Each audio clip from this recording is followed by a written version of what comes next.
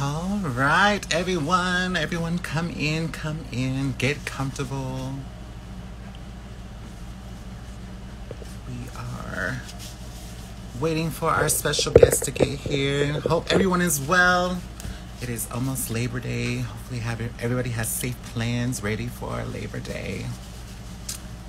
I'm excited. Summer's almost over, but hey, we can't be dark and lovely all year, I guess.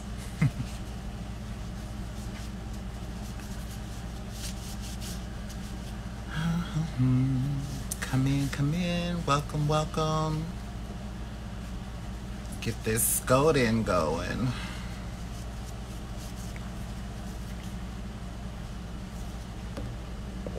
Hello. Seeing some Oklahoma relatives in the house. Hello. Welcome. Thank you for being here.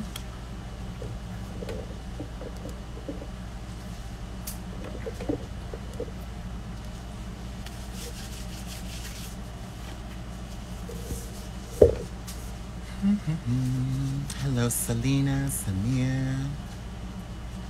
Hi, welcome. Glad you could join. Get us another Skoden talks going. She got a new weave, so we're trying to break her in.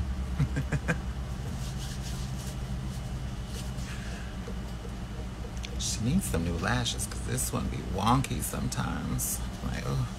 Hi, hello, welcome. Thank you for joining us.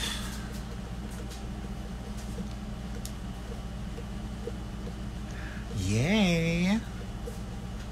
Well, I'm glad you're here. I'm glad you're excited. Good to see new faces. Love it.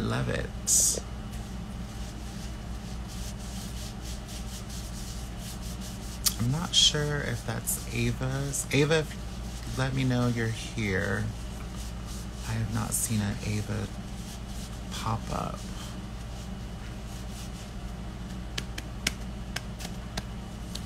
But while we're waiting, if anybody is, just gonna let everybody know, anytime during our live, if you have any questions for myself or the guests, pop them in the comments. We will answer them as we go.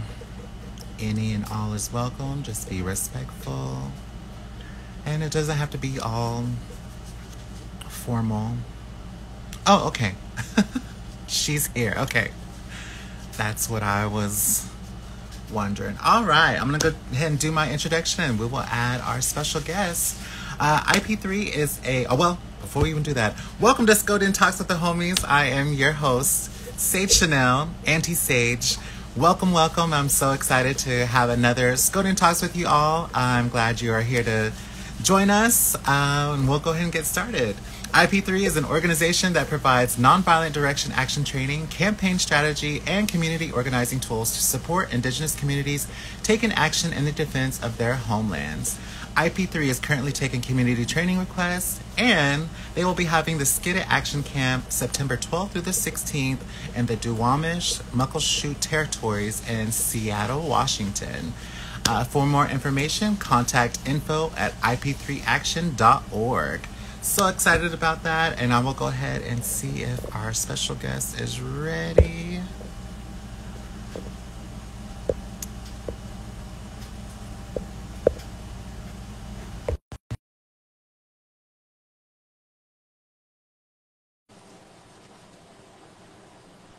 Hopefully I didn't slaughter the territories thing. Hi. Hello, hello, good afternoon or morning. Good afternoon. How's it Good going? Is this okay? Can you afternoon. hear me okay? Yes, I can hear you just fine. I think I need to turn my volume up just a little bit, but yes, I can hear you just fine. Welcome, welcome. Thank If you'd you. like to, go ahead and give us your little introduction. Tell us a little bit about yourself, and we'll go ahead and get started. Sure, yeah. Muy buenas tardes. Good afternoon. My name is Eva Cardenas. Currently, I am residing in Cherokee territories. I work for the Ruckus Society, a project of C2, and I'm super excited to be here with you all. I'm gonna be dead ass. This is the first time that I do a live or do an Instagram thing, so I was like, I don't know what button to push, but I appreciate the grace and really happy to be here. I hope everybody that's out there is doing well. I hope you're doing well. I am doing awesome. So we're not too formal, so you can lay back, you can be relaxed, have your little drink there just in case you need it. We're not too formal. We will ask some silly questions here and there, but mainly just Sure. want to uplift you and get to know you and know all the amazing work that you do for our Indigenous peoples. So we'll go ahead and jump into our first question. And I just wanted to ask, what inspired you to get involved in the human rights work, and how does it influence your work today? Um, yeah, I was born in Mexico. My parents are immigrants. And yeah, I think as any person who deals with struggle, just kind of get involved in the work. I started basically interpreting for people around the city that I currently reside, and through that, understanding witch stuff and just kind of the sink and swim situation where you kind of are thrown into it. But it was very lucky and privileged to be in spaces with amazing people, amazing elders, amazing people who have been in this movement for a really, really long time. And throughout share experience and just hearing from them and being privileged to be in certain spaces, I feel like I was able to get involved in a deeper way, in a way that for a really long time I thought that was something that was like in the 60s and that's where it stayed. And just recognizing like the long track that our people have been involved in our liberation has been one of the things that just allows me to like do this work. Like I said, I'm really privileged to be able to do the work, to get paid to do the work, to have people who can mentor me in particular ways, and just really happy and honored to be able to provide at least some kind of support, right? We have so many people right now fighting many different lives, not just through like the climate crisis, but also just like the police brutality, the colonization that continues to exist in this country. And I think for us, at least for me, just being able to provide a little bit of that back is the least that I can do. It's an honor to work with a lot of the communities that I have a privilege and access to learn from them and to learn about their struggles. So I think overall, it's just kind of like a cyclical thing of just like through this work, I've been able to do a lot of decolonization for myself as a person who has been removed twice from their from their homelands, and trying to figure out who I was when I got here as a migrant kid, and then, you know, identifying with the Chicano movement, and then understanding that within Chicanismo, we are too indigenous, and so the complexity of all of those things. I feel like through this work, I've been able to do that internal work that has allowed me to continue to do this work. So it's a kind of like in la cage kind of thing, where it's like a feeding of the spirit and the soul, and that has what has allowed me to do my work better, what has provided me to continue to do my work, and I feel to some degree that has allowed me to be of support to my peoples in our liberation. So I don't know if that answered the question, but yeah. Oh, yes. And how does that influence your work today? Like, was there anyone while you were going, was there anyone that was like influence that that was like that helped get to where you are today? Or did you basically just have to go through it as time went on and kind of did your own thing? Yeah, I mean, I think it's a process. It's hard to just name one person. You know, I feel like even from my abuelita in Mexico, who would sometimes say some stuff, some revolutionary stuff that I didn't quite understand, to the people that I meet today. You know, I think there's always a learning process around that, and so that's what influences my work. I've been doing a lot of like going back into my own people's history and like understanding their struggle within their timelines, understanding what are some of the things that we're still probably holding on to around myths and assumptions. And like, so a lot of that work, I feel like, helps us understand why we are in the spaces that we are, and how do we continue to fight against some of the recycled narratives that the dominant culture continues to play. So that is oftentimes helpful, but I do feel like, I learn from people every day, which is one of the things that I really like about this work. It's that you're constantly being challenged around the ways in which we are taught to think, right? We're taught to say particular things, but not to question it critically. And I think through this work, there's that concept of like, we need to question things. And we need to constantly be in a process of questioning so that we can transform, and then we can reiterate or tweak the plan and then try again so that we can continue to fight for a struggle. And I think that for me, that there is not one person. I mean, you know, even my kid, it clocks me on the daily, and I'm always learning from them. So you know. And again, I'm going to just let our guests know, if y'all have any questions for her during this interview, go ahead and pop them in the comment section, and we'll get them read to her, and hopefully we can get an answer for y'all. So during your travels as a migrant in Georgia, did you find any roadblocks that you found very difficult growing up? Like, did you know the language? Did you know English when you came here, or did you have to learn it really quick for your family and everything?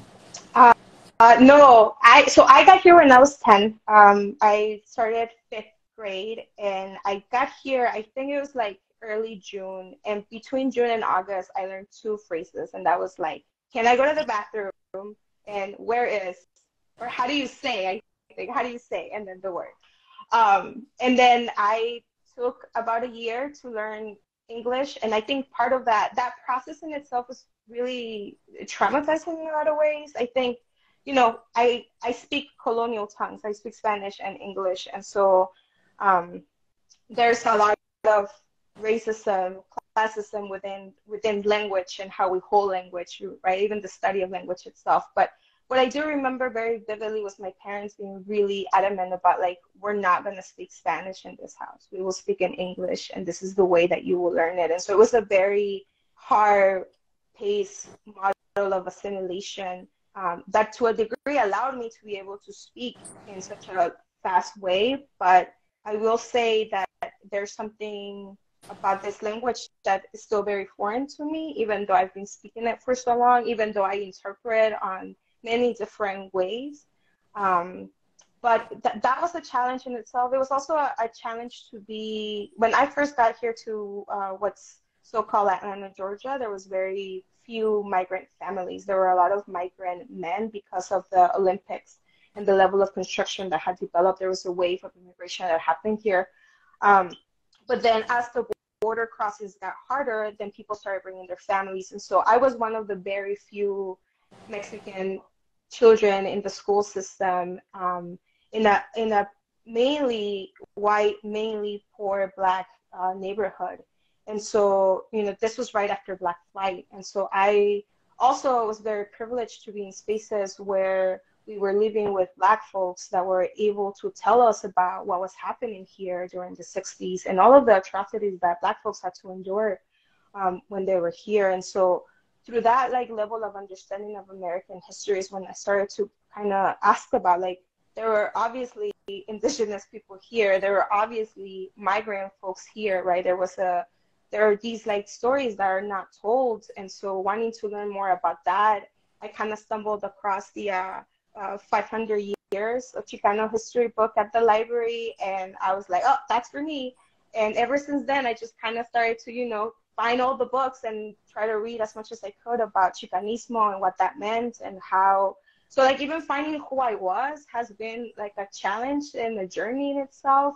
It's been a good challenge in the way that I've been able to learn my people's history, right? I think it's one thing to hear the narrative of the Western view about how and why we are here, and then there's a whole different cosmovision that our people hold, and there's power in that. And so I think, again, being very blessed and privileged to just be able to have opportunities where I can learn through those challenges. But yeah, I would say English is still a challenge for me sometimes. I'll break into Spanglish when I get really nervous, or if I get really mad, I'll just start speaking Spanish because that's the first time that I had. But yeah, just trying to hold those complexities and just being okay, it's a complex history that we have to hold, but it's also a beautiful history. Oh, yes. And I can relate to that so much because, I remember growing up, my grandfather and my grandmother met in the boarding schools. And so we were taught, too, also, you need to learn English. You have to go to school. Otherwise, you're going to get ran over. So, I mean, that was taught to us very early. And then probably when we were teens, they were just okay, now it's important for you to learn your language because now we're losing it. So it's been a hard battle. And I remember knowing a lot of my language when I was younger, but now it's very challenging. I don't use it every day. I don't have a fluent speaker I can actually speak to. And there's a kid, he's in our language class, and he came up to me and he was just kind of how high can you count? And I was like, I can count to 10. And then I went to go count and I can't even count to 10 anymore. I was like, oh. So now it's I need to get back into these classes. I need to get back because I was I'm losing it. I didn't even know I was losing it. But yeah, it's so important to have that around because I'm just oh my gosh, it's crazy. But language is a powerful thing. I'm a nerd when it comes to that. And especially there's words in our languages too that we don't have in English that translates, and that's so important too. And just kind of I hope we don't lose our languages. I hope that is not where we're headed. I mean, it looks that way, but I think we've got just enough time to save what we have that's so precious to us. That's just ours. So, yeah, makes you think just a little bit. So migrating here, how did the Georgia Latino Alliance come about? And can you tell us a little bit about that and the Ruckus Society? Yeah, so GLAHR, the Georgia Latino Alliance for Human Rights, has been my political home. It saw me. I was a baby, or I was just a baby, and then I learned organizing from them.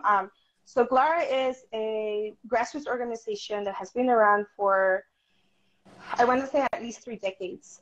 So Adelina Nichols, who is the director, along with a large group of community members now, have done amazing work to connect different communities across Georgia. So Georgia, like many southern states, has different levels of engagement with the communities, and we work in different sectors. One of the things that Georgia has, though, is that we're very spread across, and GLAHR has been really good about organizing comités populares, or popular committees, across the South. So throughout the smallest towns to the South, to Metro Atlanta, they constantly organize people, they educate people around their rights. They have a hotline for people who are arrested and or detained and might have questions around the process. They do a lot of political education around not just immigrant rights, but also the intersections between the carceral system, immigration, and obviously police brutality and the mass incarceration that it comes with Black and brown folks, and why that is.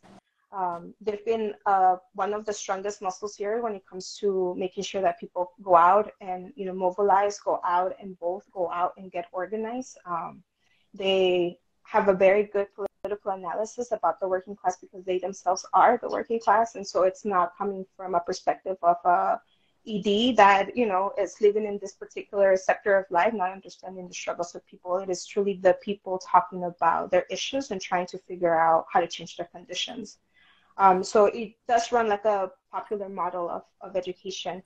I started to organize there, honestly, because I was seeing the things around the DREAM Act. So in 2010, I want to say, 2009, there were a lot of undocumented folks that were organizing to pass a bill called the DREAM Act. And there was a lot of mobilization that happened around that. And I was very fortunate to meet my best friend, Gina, who was at the time organizing around this. And she was like, yeah, come through, we'll talk about it. And, next thing I know, I went to a meeting, then there was a job opening at GLAHR, and I was like, I'm just going to try it. And I started to organize.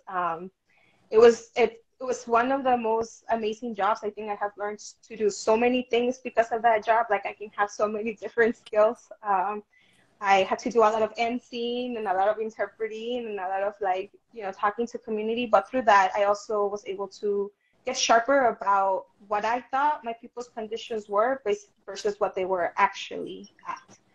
And that was very informative for me, just in terms of how we move as organizers and how we actually are sharpening our muscle around strategy. And so GLAHR continues to be the place that I'm just like, what is GLAHR doing? How are they moving and why they're moving? And I think it's important to follow the lead of frontline community members.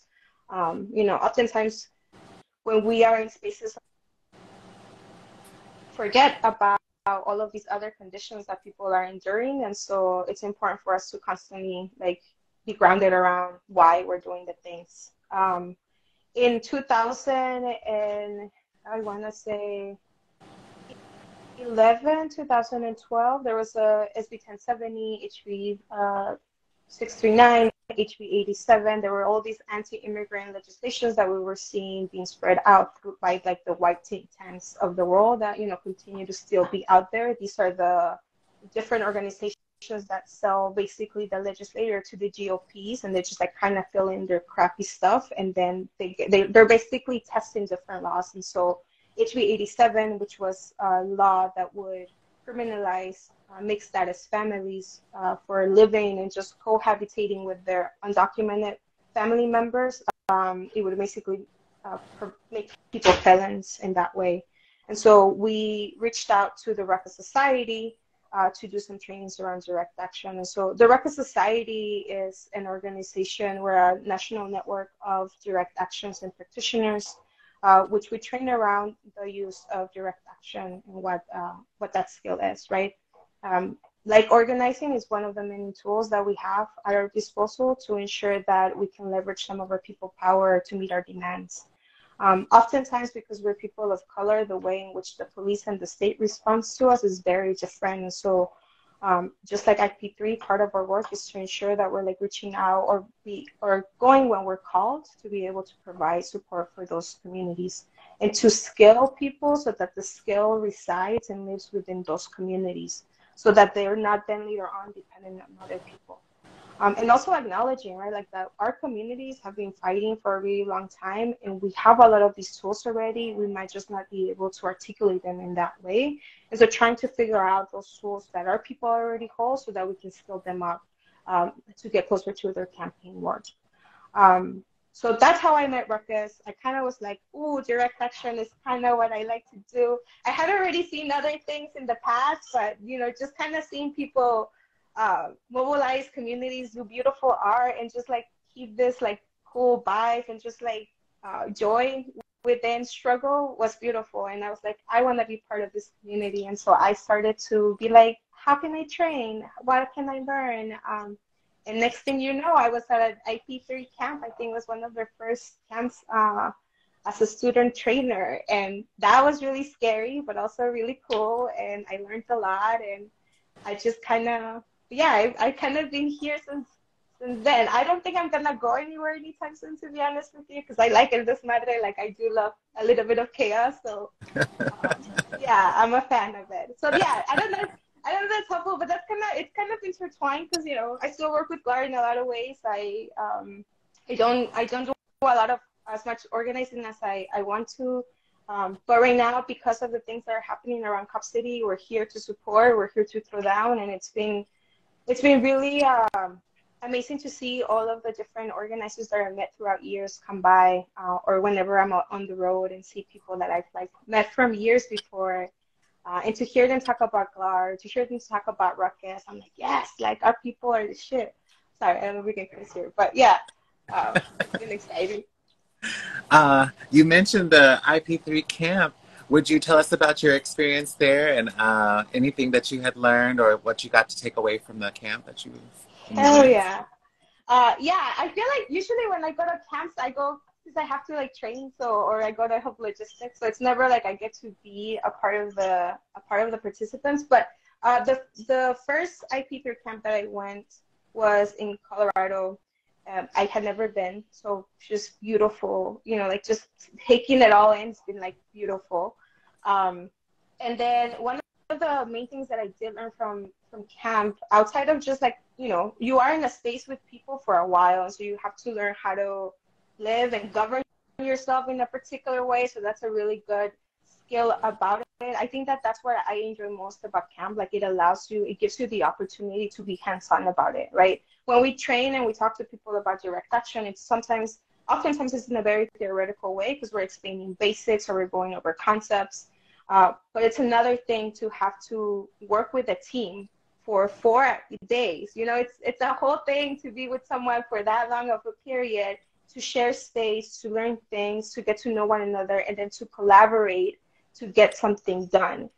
So that's one of the things that I loved about camp, that I just feel like everybody who has the opportunity to attend should try to make it, because it's such a good experience. I mean, you're not just learning a skill, right, that's going to be useful in the scenarios that you are. You're getting to talk to people that have done particular skills, that have gone through certain experiences, that have a lot of knowledge and like can teach you or say, hey, you might want to think about doing that in this way because when we did it, it didn't go well, you know? It can save you a lot of heartache and heartbreak. And then you just get to meet cool people that are like fighting similar things or are even fighting different things that you hadn't even acknowledged. You know, you get to network and talk to people about different experiences, and you get to connect for further opportunities to collaborate. And I think that camp, that in itself is just a beautiful thing. When you have to work at camp, that's a whole different conversation. But for participants, if you ever get to go, you should definitely do it. I highly recommend it. And yeah, you get to learn the skill that, you know, I think knots, people don't realize how important it is to know how to tie knots and all the different things that a knot can do, you know? And so, Yes. yeah. I grew up military and they've taught me too many. I'm just like, oh my gosh, but they're so helpful. They're so helpful. And the smallest things and the biggest things in life. Yeah, So you yeah. say you like to do direct action work, and I read that you had went to, let me see where I'm at on my notes, at Standing Rock. Could you tell us about your experience at Standing Rock and why that work is so important? Yeah, so Ruckus was invited to go and support IP3 with some of the orientation trainings that people were doing once the invitation came out for Standing Rock. And so we were deployed to do some support around basically orientation and training. I think it's very important for us to understand that there are people in governance and there are people in profit whose main goal is to make money. And that's a cost of everything, right? And I think oftentimes, because we live in a capitalist world, we're not tend to think about the what's going to happen when there is no more drinking water. What's going to happen when we don't have access to land that can provide us nourishment, right? And so I think sometimes people tend to say, oh, I went to Standing Rock because I wanted to stop the pipeline. And I think a lot of us went to stop the pipeline, but also because we understand that at this particular moment in our lives, and not just here, right? We've been told about this for a couple of years ago, that the climate crisis is a thing, that our people are going to be suffering. And let's be real, the main people that are going to be at the brunt of climate change is going to be poor people. So it's not going to be the people that are making the decisions to destroy our earth, because they are hoarding wealth, they are hoarding resources, and they have a plan for when those things happen.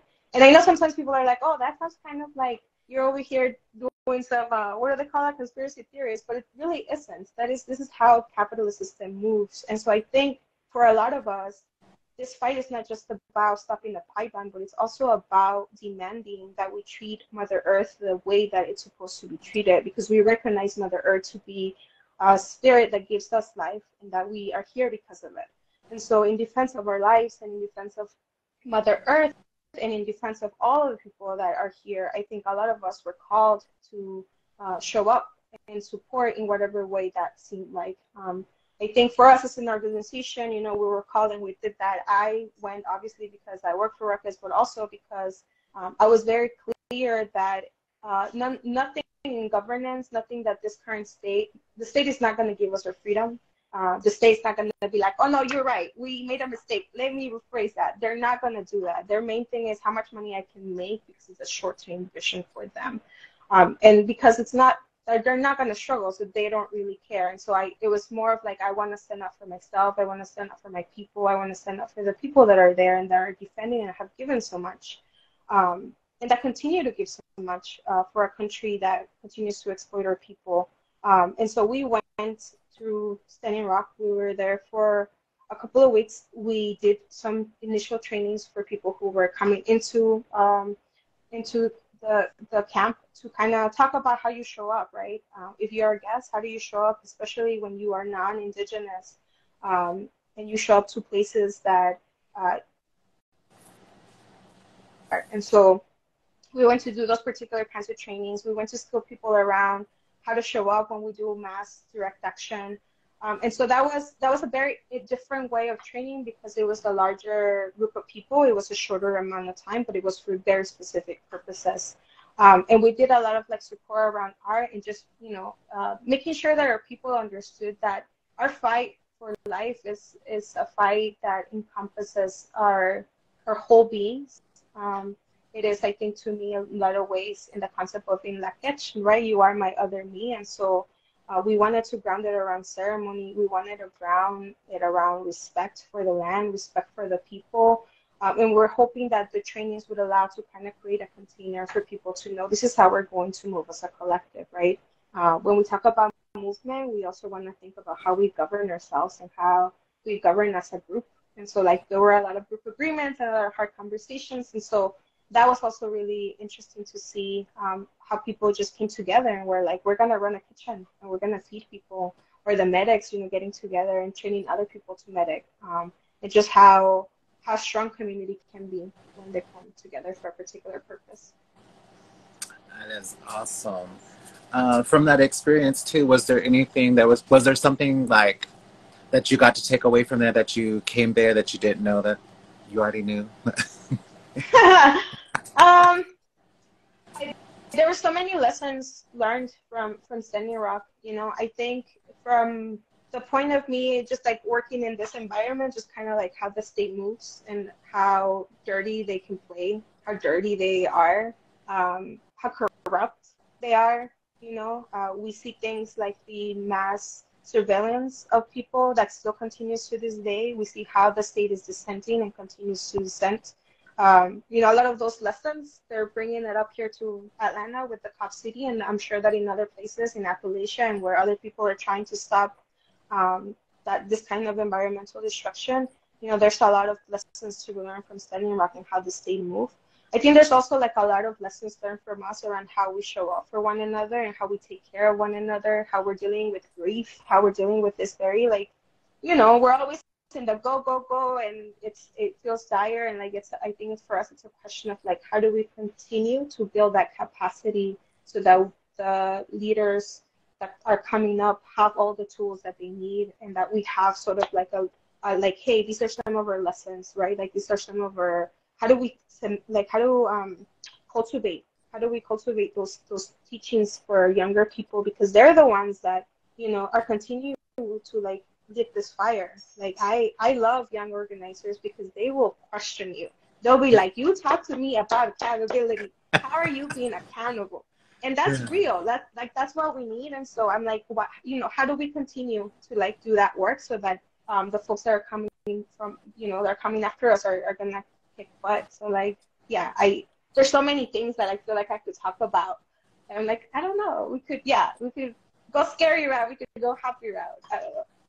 We can do it all. Whatever you want to talk about, we are here for it. We are here to uplift you, honey. Yeah. But I will say one of the things that I feel like what was a big lesson is like direct action is a thing that our people understand. We might be speaking it in different terms. We might be saying different words for it, but like our people, you know, our people have done direct action from the beginning. They have done rebellions. They have stood up for our people throughout time. And there's so many things that we can learn from our communities that, just for me was like, what are the lessons that I need to ask of my elders? What are the stories that I need to ask? What's that oral history like around our struggles and how we've like resisted this state? And was there a lot of elders there that was there to help with that kind of stuff too? Was there a lot of older ones to pass on?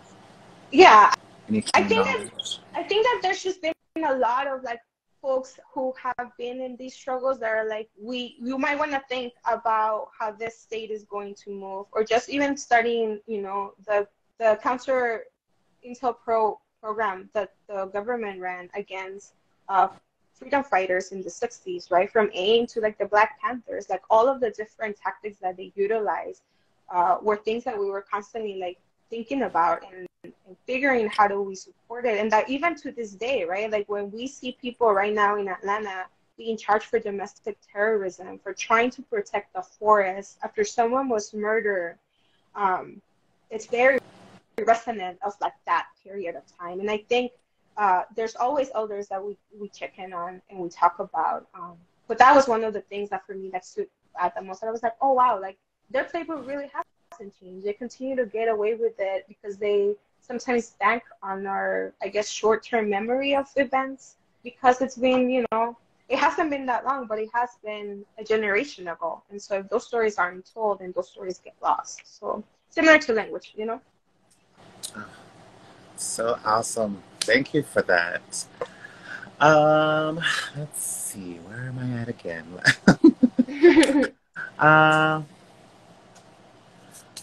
What is in the future plans for Miss Eva, and is there anything you would like to highlight or plug? Ooh, I don't know. Listen, I'm just out here like trying to do my best every day. That's been my thing this year. I have this list of things that I want to do. So hopefully at some point I will. Oh no, actually, yeah, there's one. I am going to the IP3 camp coming out. Woo woo, and I'm gonna learn how to climb because I have been wanting to climb forever. I'd be like, yes, I wanted to go to the camp and learn how to climb, and then I just like go do other things that are camp related. I don't do it. So this time I will. I'm really excited about that. I'm super excited. Because I do want to climb. The one thing that I want to plug for folks that I feel like I've kind of plugged here and there is two things. The first one is Ruckus has a scholarship that we give out for people who are doing action. So if you are an affinity group, if you are a community group and you're like, oh, I need money for paint, I need money so that we can get transportation out because we're doing a rally, we're doing a march, we're doing a blockade, we're doing all these amazing things, apply. It's ruckus.org/act, ACT, and we can grant up to $1,250 for action materials and other action-related items. So we're encouraging people, you don't have to be a nonprofit, especially if you are an affinity group, we're constantly encouraging to do that. The other thing that I do want to plug is for people to keep their eyes on Atlanta and what's happening right here with the Stop Cop City fight. Currently, right now, there is a referendum happening. We have gotten a lot of people to sign, and we also know that the city of Atlanta and the council people are going to continue to fight it, and most likely will try to say that they don't agree with it. There are a lot of other ways that people can join. We are encouraging people to go to the Stop Cop City website and to look at all of the different people, and by people I mean agencies and companies that are going to profit from building this cop city.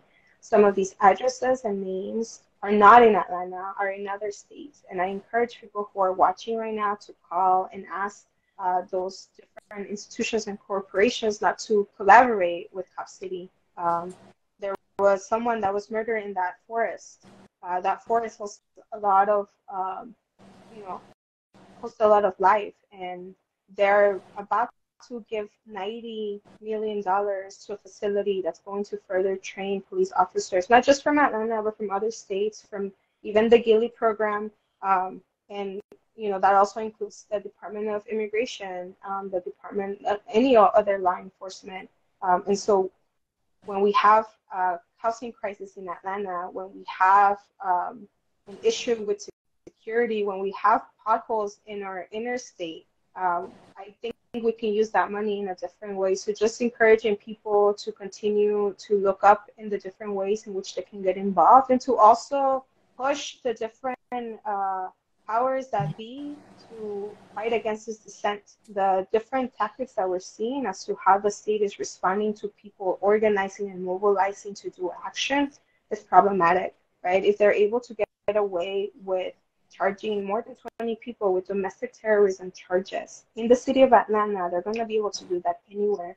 And I would argue that they're already trying to do that everywhere. And so just I encourage people to not forget to kind of agitate against that and challenge that question of who is actually the terrorists here?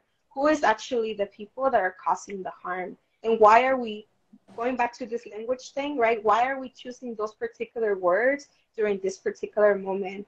So I want to encourage people to continue that fight, to continue to challenge the ways in which we are taught about punishment, in which we are taught about who is criminal and who isn't and why, and encourage other people that you hear around that, because, when we study history, sometimes we're like, oh man, I can't believe that happened. If I were there, I wouldn't have believed it. And it's like, yeah, you would. You're like sending, your tia sending you the WhatsApp chain about, this conspiracy theory. Like, yes, people, if we don't challenge what we are being told, yeah, some of us will believe it. And so let's continue critically. I think that's my foot. I will want to encourage people to critically think about the things that they're being told and to challenge them on a daily.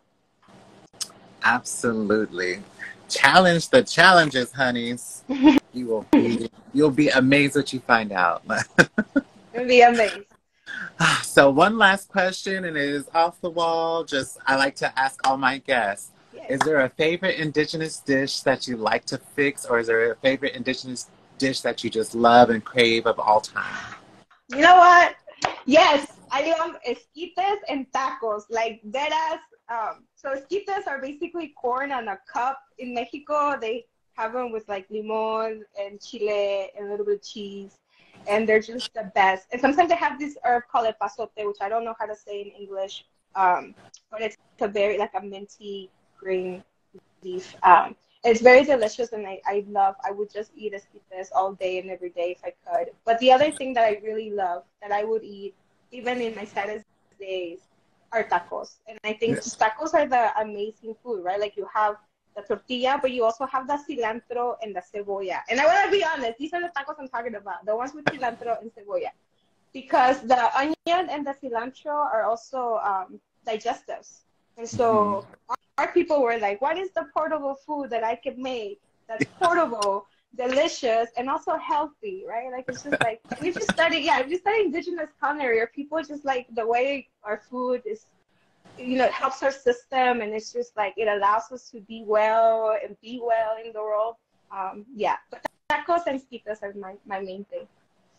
Sounds delicious. Now I'm hungry. I'm hungry. I'm some tacos quick. I'll be right back. It is time for lunch. Well, thank you so much, Eva. I hope you have a blast in Seattle, Washington. It is so beautiful up there, and that is probably the best place to start climbing. take you a camera or have a camera ready because there's so many eagles up there. It is just so beautiful. If you get to see a bay while you're up there and the tide goes out, they usually go. The eagles go feed on the salmon up there. Wow. Beautiful. I cried because there was like hundreds of them here in Oklahoma. I think there's maybe like 1 or 2 eagles to a lake, and you barely see them. But when I got to go to Seattle, Washington, I got to see them. I was like, it's so beautiful. Oh, I love it. Yes, I'm excited. I'm super excited. It's just so beautiful. And be prepared for the rain. It rains a little bit up there, but in the evergreens up there, when it rains, though, that cedar smell is just, it's so lovely. So yeah, I'm excited. I'm excited for you, and thank you again for joining us on Skoden Talks with the Homies with your Auntie Sage. I hope you have a blessed day, and we will see you again around soon. Thank you. Take care, y'all. Take care.